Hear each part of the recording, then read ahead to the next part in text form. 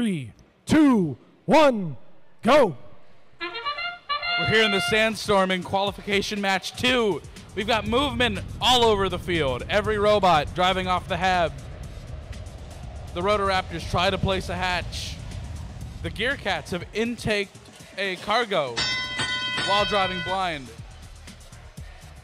The Robo Gladiators immediately going to place cargo. The Ziminators intake. It looks like they've got both a cargo and a hatch.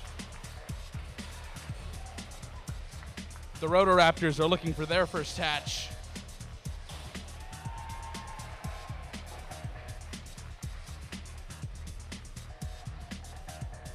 Rotoraptors grabbing another hatch for another try.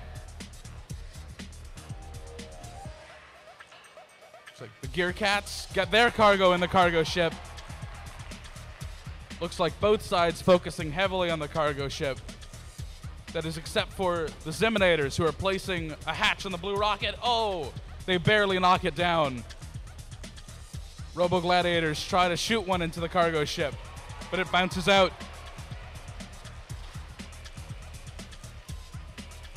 The Gearcats coming back with their Mechanum drive.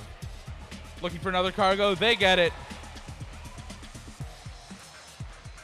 Like 7265, that's Skeleton Crew. They've got a cargo. The Rotoraptors placing the hatch to finish off the low level of the blue rocket. The Skeleton Crew pops off a cargo, but it barely misses its mark.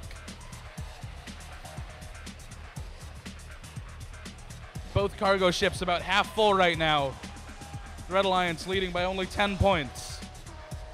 As we go almost into the end game phase, which could make a huge difference. Looks like the Ziminators are lining up to climb up the ramp of Skeleton Crew.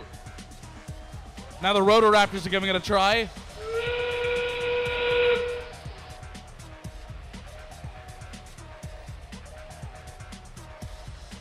Gearcats looking for some last second cargo. So do the Ziminators.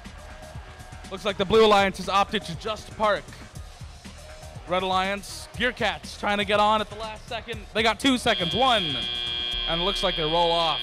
We'll have your official scores in just a second.